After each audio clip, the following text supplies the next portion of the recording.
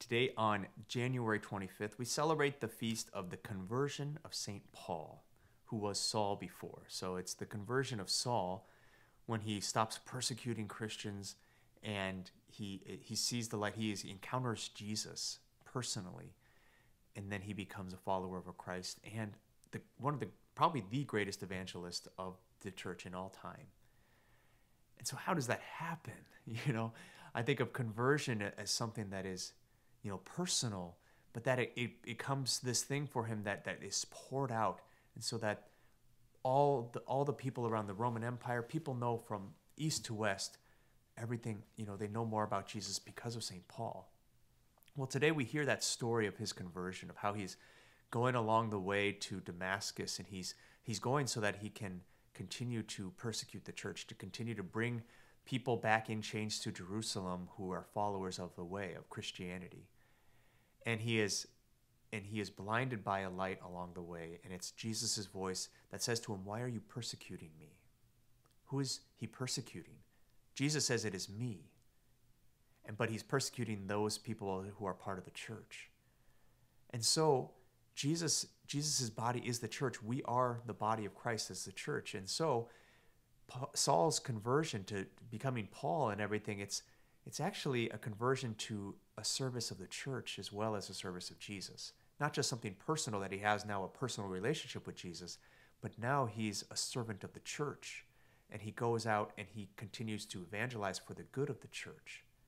So too it should be for us, and there's a lot of things in our lives that might need to be converted.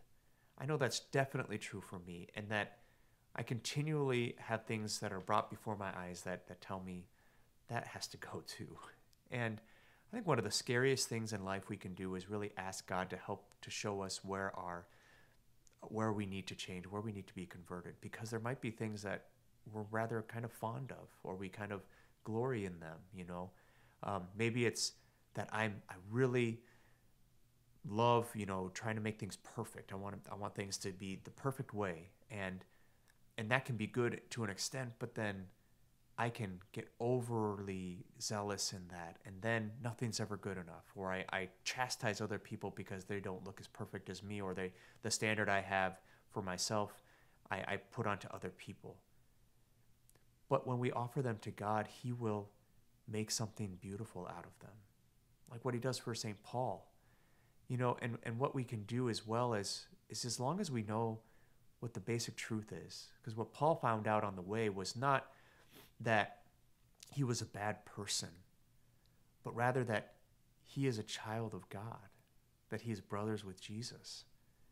And that is where we have to start to do any of this work of conversion, of continuing conversion in our own hearts, is to recognize that God wants what's best for us. And so when we can really trust that and trust Him, His conversion is always what is best for us.